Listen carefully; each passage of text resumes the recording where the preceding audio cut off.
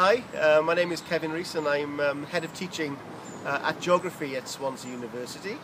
Thank you for watching this video, and I hope we can answer many of the questions that you might have about our schemes.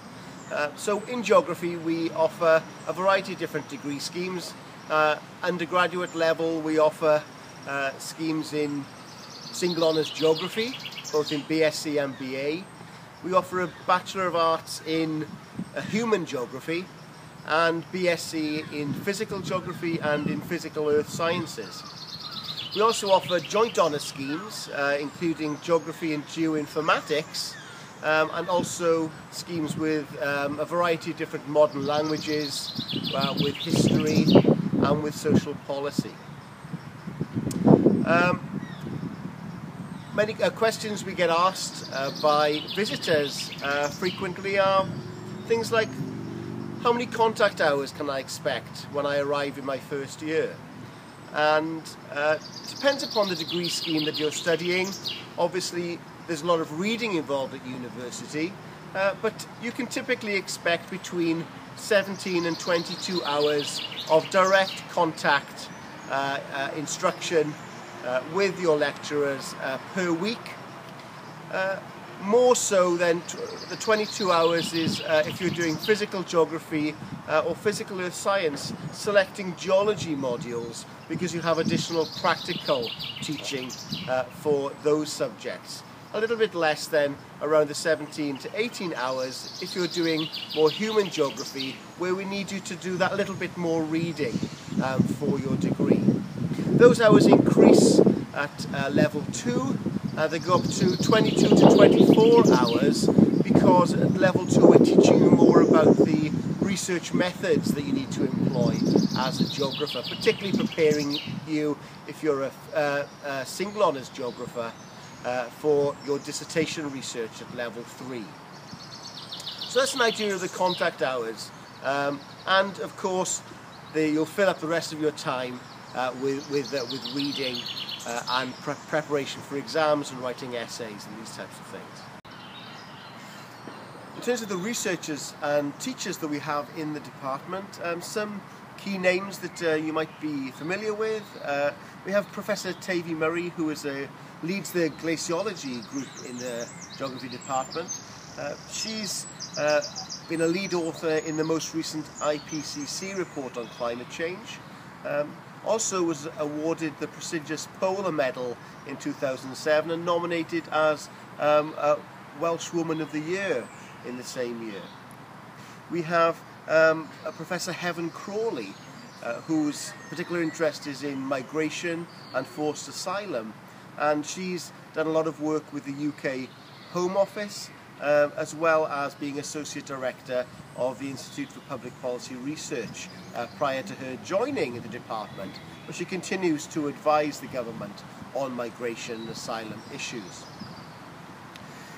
We also have Professor Siwan Davis, who's been awarded the Philip Leverhulme Prize in Geography for her contributions to climate change research in 2011, and is currently principal investigator on a €1.5 million grant using tephra, which is volcanic ash, as a useful marker in research on climate change.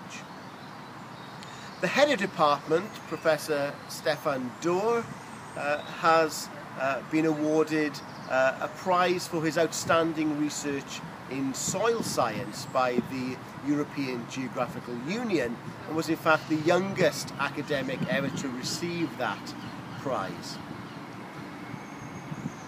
We've also recently had a very prestigious publication from another one of our professors, Professor Peter North, who has rather debunked a long-held understanding that the Amazon rainforest greens up in periods of relative drought.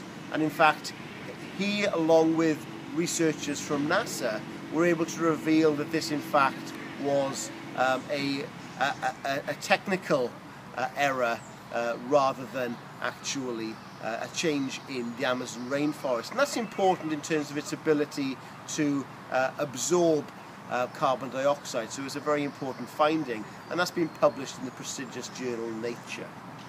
So within the geography department we have some very world-leading research and researchers.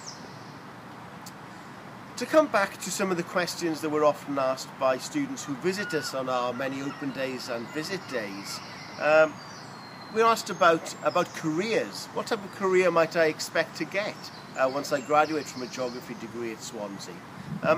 And it's very varied.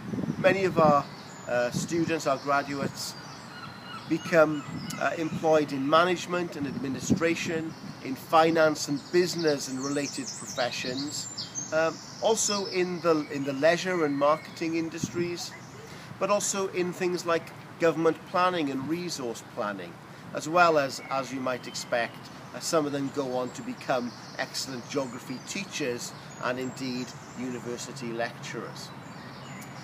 Employment is of course very important these days for undergraduates, and we're building that into our degrees here at Swansea University. So we have the week of work, for example, providing our students with a taster of employment, and also SPIN, Swansea's paid internship network, that provides longer periods of paid employment for our students over a matter of several weeks, often during the summer.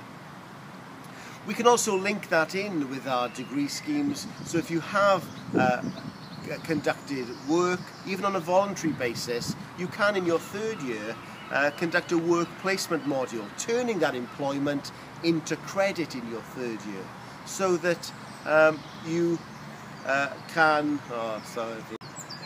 Another question we're frequently asked by students is study abroad, and in the geography department we offer a degree, a 4-year degree, Geography with European Studies, where you study in a foreign language. So if you are interested in French, you're doing French for an A-level perhaps, or German or Spanish, then we have opportunities for you to go and study in a university there through that language.